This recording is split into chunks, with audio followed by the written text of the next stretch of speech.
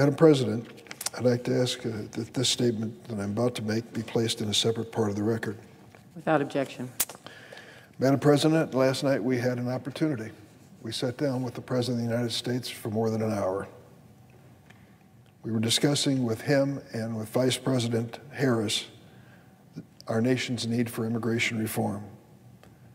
You were there, Senator Menendez, Senator Lujan, Senator Padilla, along with our colleagues in the House, got to speak to the President in a very informal setting. I want to thank President Biden for taking the time to meet with us.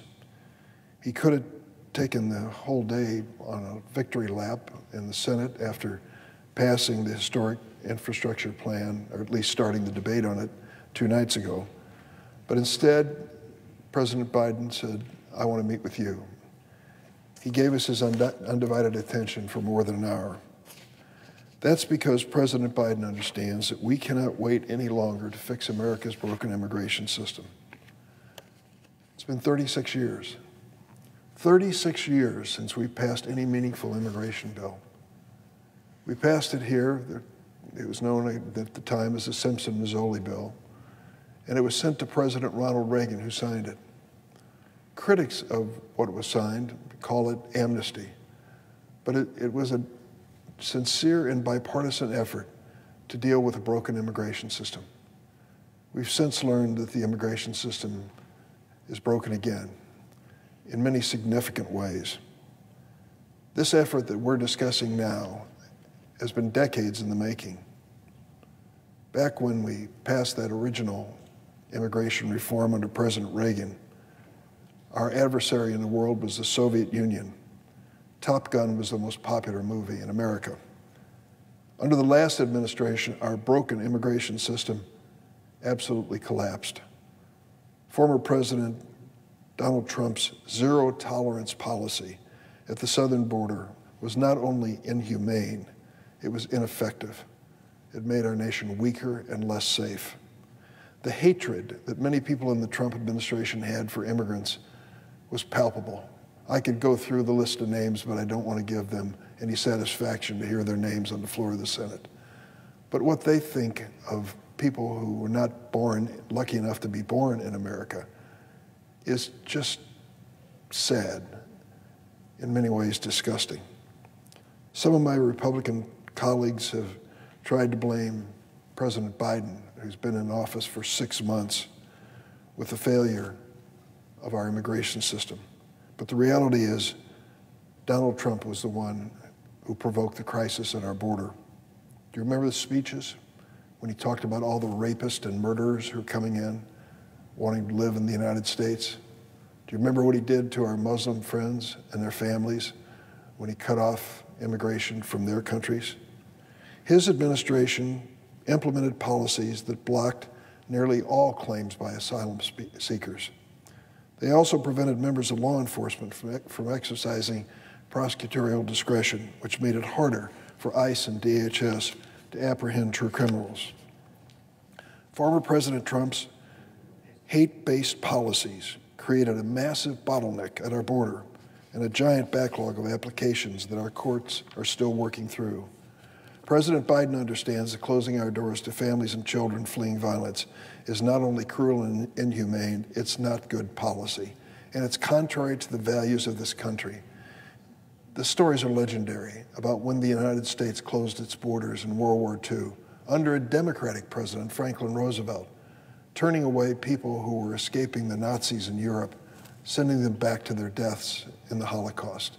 We learned a bitter lesson during that war, that is not what the United States is all about. And we've tried to make it up ever since, trying to lead the world when it came to refugees embraced in America. And those refugees have proven over and over again that they are positive influences on this nation.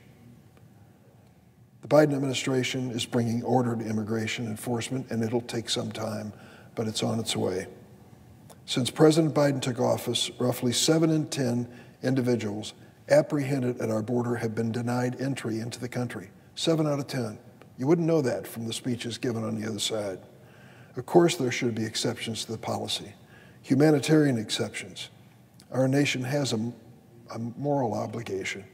a moral responsibility to provide refuge to families and unaccompanied children fleeing gang violence, natural disasters, paramilitary violence, and other crises. This is at the heart of our values as a nation.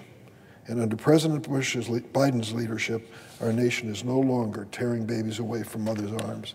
I just read a story in the newspaper yesterday about efforts that are being made in Guatemala and other countries, going deep into the forests and jungles to try to find families whose children were taken away from them by the policies of the previous administration. The lengths we're going to try to reunite them were totally unnecessary if they had just kept records of the families and children. But they tore these kids away from their mothers and had no plan at all to reunite them. President Biden also recognizes that just fixing the mess of Donald Trump is not enough. We need to provide a path to citizenship for dreamers and others who make our economy better every day and who help over the years to add to its growth. The vast majority of Americans agree with this. Democrats, Republicans, and independents. Tens of thousands of dreamers have been saving American lives during this pandemic as nurses and doctors and first responders. Tens of thousands more help the economy grow every day as teachers, engineers, business owners, entrepreneurs, essential workers. They even have volunteered for our military. They respect our country so much, though so many in the Senate do not respect them. These dreamers need to be provided a path to citizenship, as well as the farm workers who are toiling in sweltering heat right now at this moment in this terrible heat that we're witnessing across the country. They are out in the fields picking the crops that will be on our tables today, tomorrow, and beyond. We had a recent hearing on farm workers in the Senate Judiciary Committee. One of the Republican senators said, here we are talking about mass amnesty, giving these people an automatic path to citizenship. Automatic? Read the bill that passed the House of Representatives. Do you know what it takes to be eligible for citizenship as a farm worker under that bill? 19 years of backbreaking work in the fields. Automatic? 19 years of slaving away at jobs that Americans don't sign up for ever. And a possibility at the end of 19 years that they could be citizens. They should be given that chance. Every day these workers head out to the fields and do backbreaking labor, sometimes for 14 hours straight, just to put food on our tables. Giving these people a chance to become citizens is the right thing to do. It'll help our economy. The reforms in our immigration system could add $150 billion to spending power in our economy every year, and over the next 10 years boost our nation's GDP by $1.5 trillion. That's enough money to pay off every student loan in America just by doing the right thing for immigrants in our country. Providing these essential workers a path to citizenship puts more money in the pockets of every American. It'll create 400,000 new jobs, increase each American's annual wage by $600. These people, when they are given some clear picture of what their future will be, can plan it, can start making decisions that in the long haul make them better and our nation stronger. That's what it means to bring these immigrants into the sunlight and to give them a chance to be part of America. By nearly every measure, a path to citizenship is an investment in our nation's future. Last night, President Joe Biden agreed. It can't wait any longer. There's going to be a bill soon called reconciliation. In 2005, Senate Republicans used the budget reconciliation process to dramatically increase the number of green cards available to immigrants. During the Trump administration, Republicans used the budget reconciliation process to enact a $1.9 trillion tax cut for wealthy donors and corporate fat cats. And they tried to use it to repeal the Affordable Care Act. So there's ample precedent for passing important legislation through budget reconciliation. I've tried for many years to pass a citizenship program through regular order. Senate Republicans have obstructed bipartisan immigration reform time and again, filibustering the DREAM Act 5 times. In 20 years, I brought the DREAM Act to the floor 5 times and been stopped by the filibuster. They repeatedly blocked bipartisan comprehensive immigration reform, passing the Gang of 8 bill, but never returning to it. This year, I'm convinced, bipartisan immigration negotiations are not going to lead us to where we need to be. Republicans made unreasonable demands in that process to limit the path to citizenship to a number that was dreamed up by President Trump as fair, 650,000. Sounds like a lot. 780,000 have already signed up for DACA.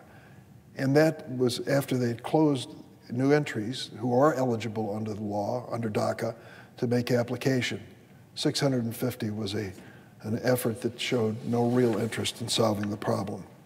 That approach would exclude dreamers who've been blocked from the program for years by President Trump. Republicans also wanted to attach partisan provisions to block innocent asylum seekers and to cut legal family immigration. For all these reasons, I believe the only viable option at this time for passing a path to citizenship is through reconciliation. The overwhelming majority of Americans support this pathway, many of whom have risked their lives to save Americans during the pandemic. This is a critical component of our economic recovery and rebuilding our communities. It cannot wait any longer. Madam President, I yield the floor. Suggest the absence of quorum. Clerk will call the roll. Ms. Baldwin.